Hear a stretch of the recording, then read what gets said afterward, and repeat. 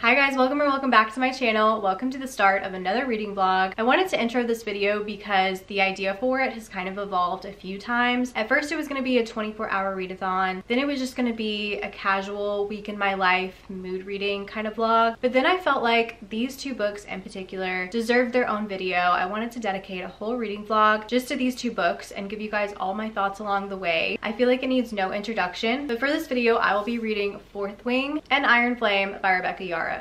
Fourth Wing, I would say, is the most talked about, the most hyped up book of 2023. It is the book of this year. I know I'm so late to the game. I know I'm the last person on earth to finally read this, but in a way I'm kind of glad I waited because Iron Flame just came out this week and I've heard so many people say that Fourth Wing ends off on a cliffhanger and they wish they had book 2 immediately. So that kind of solves that problem, and now I'm going to be able to jump right into Iron Flame as soon as I finish with Fourth Wing. So I'm going to be reading both of these books, giving you guys all my thoughts, all the tea along the way. I'm the kind of person who is just naturally curious, and as someone who makes book content, I just have to be in on a book when everyone's talking about it. Like, even if I end up not liking it, I just need to know one way or the other what I think of it and have my own thoughts to be able to share with you guys, because I really haven't heard any negative opinions on this book at all. I feel like I'm gonna love it, and I just can't wait to get into it and let you guys know how I feel, let you guys know how I feel about Iron Flame. So far I have heard a few mixed things on Iron Flame, so it'll be interesting to kind of be reading it at the same time that everyone else is as well. So with all that being said, I'm about to dive into Fourth Wing right now, and I will let you guys know all of my thoughts on these books along the way.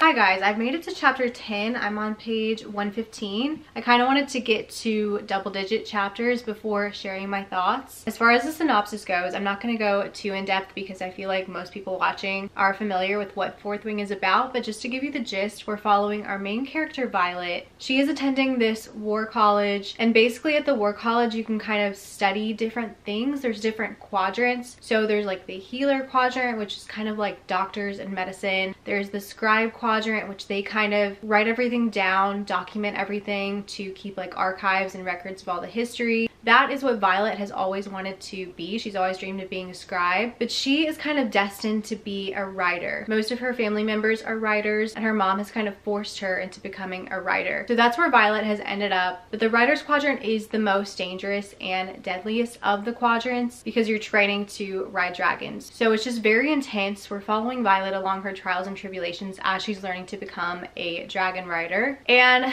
don't hate me guys, but I'm gonna be so honest, I don't think I'm really clicking with the writing style. The first thing I'm struggling with is just being able to picture things, whether it be a scene in here or a person or a place. I just cannot picture anything the way it's described in here, and I've had to go back and reread scenes multiple times, and I'm like, maybe it's just me because I don't read a lot of fantasy. I'm having to like rewire my brain to think that way, but I feel like everyone kind of markets this book as a beginner fantasy book or a book that's easy to get into if you're not a fantasy reader, and I'm kind of struggling. So maybe it's just a me thing, but maybe it is just I feel like the writing is not descriptive enough. Also, I feel like it generally is just very corny, and to me the dialogue reads very YA, but this is not a YA book because there'll be like profanity and sex in here, and when those things are mentioned it kind of throws me off and feels out of place because it doesn't fit in with how I think the dialogue sounds. I don't know, that's kind of taken me out of it a little bit. To give you guys an example of something in here that was just so corny and has happened multiple times, when Violet will be like trying to recall someone's name, she's like, I can't remember this guy's name, but I think it starts with a B. Is it Braxton? Is it Bradley? Is it Brent? And she'll go through like 25 B names, and I'm like, okay. And then it happened a second time. She was like, there's a guy in line, I'm pretty sure his name starts with a T. Is it Theo? Is it Thomas? Is it Tristan? And I'm like, girl, this has been played out. It comes off as very, very corny, and I'm like, why is this kind of thing in here multiple times? I feel like that joke isn't funny anymore. But I don't know, I'm kind of trekking it out, waiting for the dragons to be introduced because everyone says that that is their favorite part of the book. And I'm honestly kind of surprised that at like 115 pages in, they haven't been in the story yet. They've definitely been mentioned and we're learning about them, but we haven't actually seen them on page. So I'm hoping once that happens, that will make the story better for me, but I don't know. Right now I'm like, I don't really get the hype. So I don't know, I hate that. I really hate to have an unpopular opinion because I am such a fangirl and I always want to be a part of the fandom and get swept up in it. And I'm gonna keep reading. I'll try to update you guys when the dragons come in and see if that's changed anything for me. Hopefully next time I talk to you guys, I'll have a bit of a better update.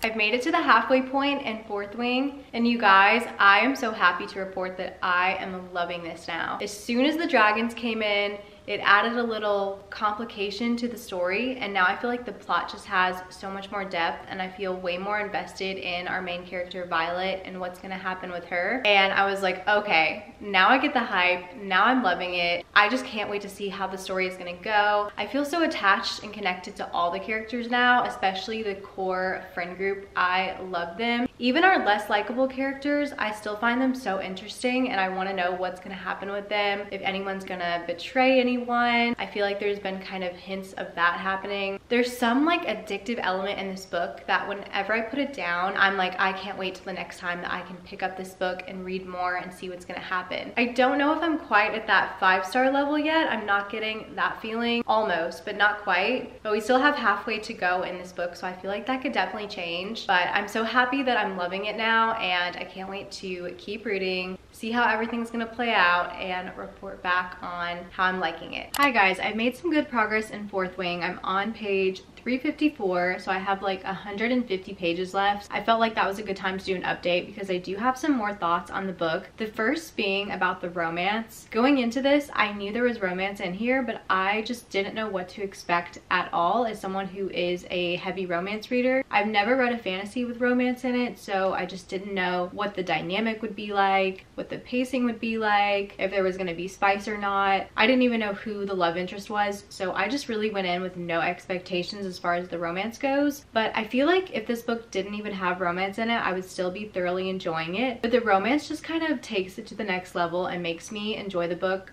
even more. I feel like the romance has been done so well. We've been getting little crumbs up until now, and now I feel like it's really starting to build, and I'm really enjoying it. I feel like it's been done so well. It's been so well paced. I feel like this book in general, not just the romance, is just so well paced. I've never been bored. It's been very eventful. I feel like something significant has happened every single chapter. But I will say, I know in my last update, I was like, oh, I'm so getting the hype now. And for the point that I was at when I filmed that update, I definitely was. But now I'm kind of at a point where I have sort of mixed feelings about the hype and my feelings on it. I'm still not getting that 5-star feeling yet, and I know I have 150 pages, so I'm just like, I don't know where this book is going. I don't know how it's gonna end. I have no idea what to expect. But I was going on my Goodreads and going back and looking at all my friends and people I follow and what they have rated this book. And I think it was like 40-something people I'm friends with on Goodreads have read and reviewed this book, and all of them but one person gave this book 5 stars, and the one person that didn't gave it 4 stars. So I'm like,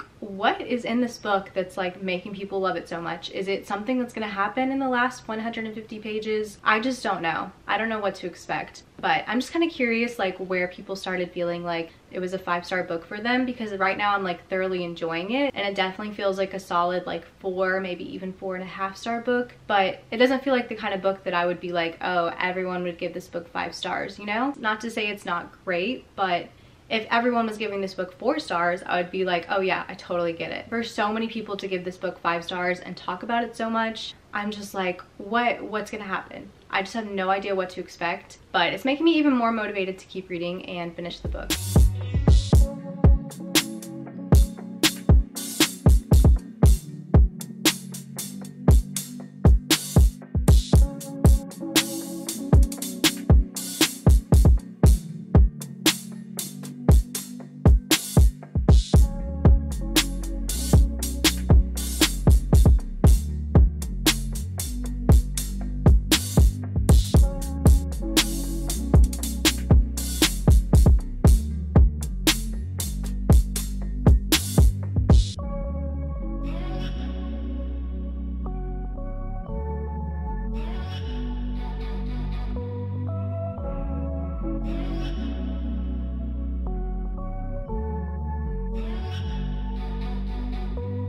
Guys, I finished Fourth Wing. Let's talk all about it. Okay, so last update I gave you guys, I think I had like 75 to 100 pages left in here. And as someone who's not a fantasy reader, like I keep saying, I felt like I didn't really have the critical thinking skills to make predictions on where this book was gonna go. I really had no idea what direction it was gonna take. I don't know like typical fantasy tropes or anything like that, so I just had no clue where this book was going. I remember saying too that I wasn't quite getting the 5-star feeling, but I felt like something in the ending might change that and bump up my rating a little bit. And those last 75 pages, we learned so much. They were very action-packed, which I'm not the biggest like action scene fan, whether it be in a book or like in a show or movie. Action doesn't do anything for me, so some of that I was kind of like skimming, honestly, and I was like, okay, like I'm kind of over this. But the cliffhanger that this book ended off on, I was not expecting that at all. I kind of had like a few guesses at what might happen, and it was not that. And after finishing this book, it made me kind of look back and just reflect on everything that happened in here. And thinking back to Violet at the beginning of the book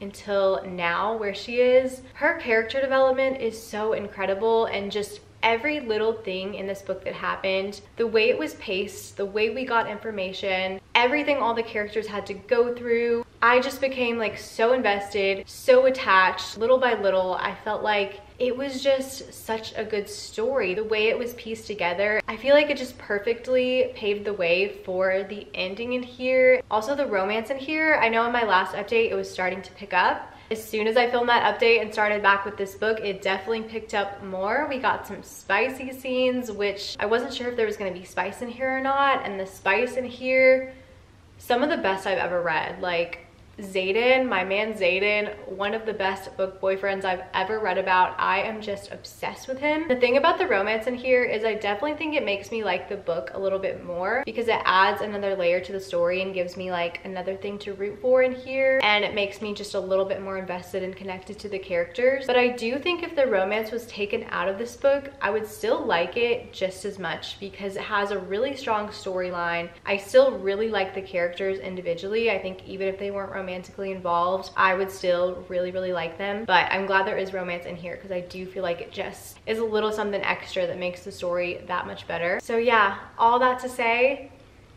5 stars. I'm giving Fourth Wing 5 stars. I wasn't sure. I know I was critical at times. I felt like it was a little bit cringy at the beginning, but I loved it. I thought it was really well done. Oh, one other thing I wanted to talk about is it does kind of surprise me that this book is so hyped up, because while I loved it and it was 5 stars for me, I don't know if I would recommend this to everyone. It kind of surprises me the mass appeal this book has, because I know it's recommended a lot as like a beginner fantasy book, but as a beginner fantasy reader, I did struggle at times with learning some of the things in here. There's some like terms in here that I had to look up and found out that they're just kind of like common knowledge if you're a fantasy reader, but I had no clue what they meant. So I don't know, the hype does surprise me a little bit, but I'm glad it worked for me. I loved it so much.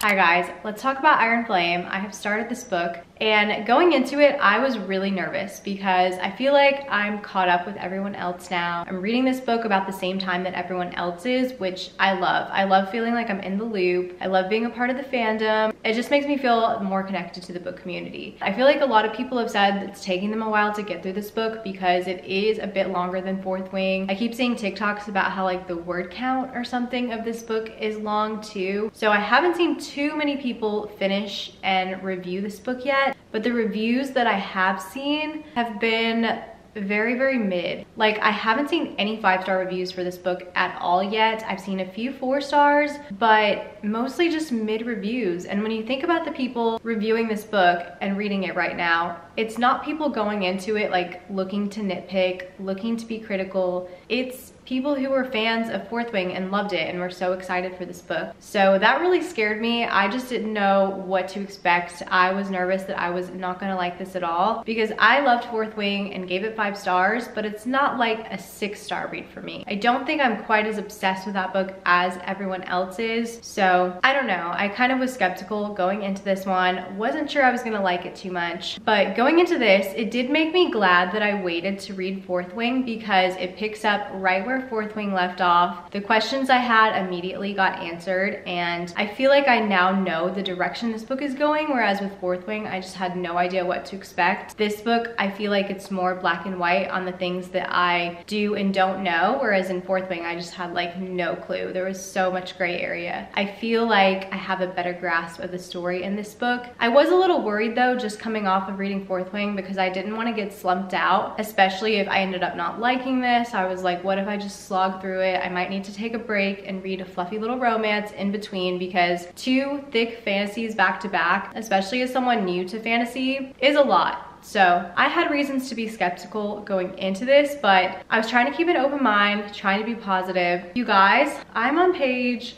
109. I haven't been able to put this book down. I haven't wanted to stop to film an update and tell you guys about this book because it is so addictive. Like 80 pages in, I think I was like, what the heck? This book is like already a billion times better than Fourth Wing. I'm so invested. I'm obsessed. Like if this book was to end right now, I'm not even kidding you guys, I would be like 6-star read, best book I've read this year. I'm loving it that much already. So we still have a ways to go, but I'm obsessed. Like I'm confused on the mid reviews because I'm like, well, is this book just gonna get worse from here? I feel like it's just getting better and better. And I know one critique people have of this is that we don't get a lot of Daddy Xaden. But to me, his absence in this book kind of makes the romance more interesting, because if Violet and Xaden's dynamic was different than how it is going into this book, I feel like that would make the romance so boring and it would make there be no tension. I feel like him only being in this book a little bit makes it better when he's in it, because it's like little crumbs, so you just savor those moments that much more.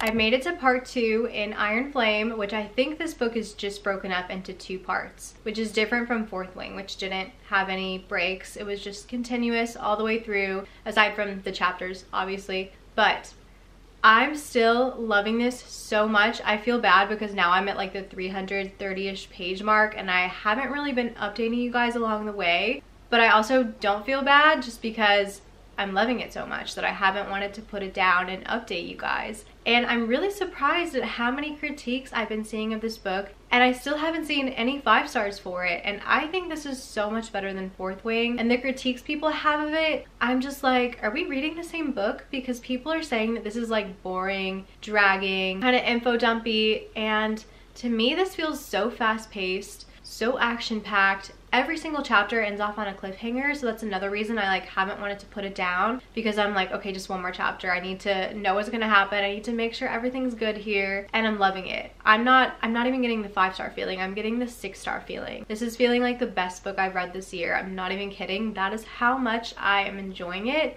and I did not expect that because I loved Fourth Wing, but like I said, I'm not as obsessed with it as everyone else is. This book, I feel like I'm the only one super obsessed. I've also heard the critique of people saying that they feel like this book came out too fast, which was a concern of mine too, but so far I feel like everything is really well developed, really well explained. It's so good to me. When I'm reading it, I don't even feel like I'm reading a book, which is the best feeling. And one of the ways I know I'm gonna give a book 5 stars, it feels like I'm watching everything play out like a movie, which reminds me, I heard this book is getting adapted into a TV series. I feel like they should make these into movies and do it like Harry Potter, make a movie for every book. To me, this just gives off like epic movie vibes. It feels very like cinematic to me, if that makes sense. It feels too big of a story to be like a TV show. I'm just excited to see this adapted either way, because reading it feels very much like watching a movie. I can picture everything so perfectly. I am really interested to see where part 2 is gonna go. I do feel like the story is gonna take a bit of a shift, so I'm hoping I still love it as much for the remainder of the book, but I will update you guys if anything changes. I know I also haven't really explained what this book is about, but I'm trying to make this vlog spoiler free, both for people that have read Fourth Wing but not Iron Flame, and for people that have read neither. But to give you a vague synopsis, we're following the aftermath of what happened at the end of Fourth Wing and kind of how that affects Violet and her relationships with other people and her life at college. Guys, I don't want to give any spoilers, but guess what's back? Page 216. I nod at one of our first years. Channing? Chapman? Charon? Why is this her thing? Hi guys, I've made a dent in part 2. and I wanted to update you guys because I do have some thoughts on part 2. Unfortunately, I'm not loving it as much as I loved part 1. I just don't love the direction the story has gone in, which I know it's necessary that the plot had to go this way, but it's just not the most enjoyable thing to read about. I also can kind of see now why people have the criticisms that they do, because part 2 is very heavy on the info dumping. Again, I understand why it's necessary to building the story, but it's just not the most fun time. I also kind of get now why people say that this book is rushed, because there's certain things that are being introduced to the magic system that I'm like, okay, this feels like it's kind of random and just being like made up as we go along. And there's some stuff that I just really don't fully understand. And again, I'm like, do I not understand this because it wasn't well explained? Or do I just not read enough fantasy? And if I did, I would have a better grasp of it. But there's things I have questions on, things that feel a little random. I'm hoping that it gets better explained down the road and it'll just kind of all make sense and tie together. But overall, I still really am liking the book. It's nothing that's making me feel like this book isn't a 5-star anymore. It's just not as enjoyable as part 1 was. But if this book is anything like Fourth Wing, I feel like the ending is just gonna be a wild ride, and I'm so ready to get to the end and see how everything's gonna play out. Guys, I just read the Throne chapter. Screaming, crying, throwing up. We love Shadow Daddy Xaden. Guys, last night I finished Iron Flame, and that ending, I just needed time to collect my thoughts, stare into the abyss for a little bit. I need book 3, like right now, but I don't want Rebecca to rush. I want her to take her time, make it perfect. I can wait for it, but like, I need it. Wow, this book.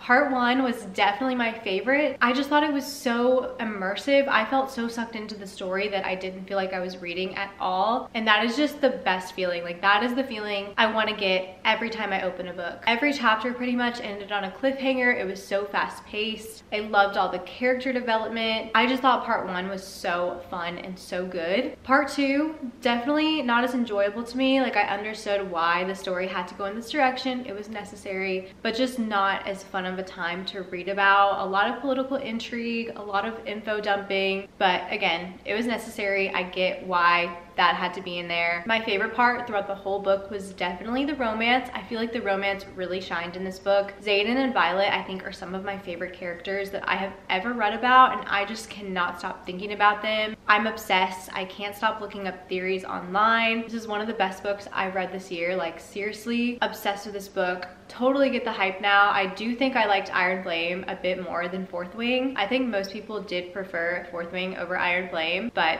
I just love this book so much. My only critique with this book is I do feel like the magic system could have been explained in more depth a little bit, but I also feel like I'm not a big fantasy reader, so that played into it. I just didn't fully understand things, but I do feel like I kind of sped through reading this book, both for like the purpose of being able to film this vlog and put it up quickly for you guys and get it read before my November wrap up, and also to avoid any spoilers and be able to like get ahead of what I'm seeing all over TikTok. But I actually have convinced my husband to read these books with me, so I think we're gonna read them together out loud, and I think it'll help me understand everything more. He's a big fantasy person, so I feel like what I don't understand, he can kind of help me comprehend some of the magic system and like world building that me as like a romance thriller girly didn't fully understand in this fantasy. And I feel like it'll help me to pick up on like Easter eggs and stuff, and I just need another person in my life to have read these books so that we can talk about it together, because it's all I can think about now. I am just obsessed.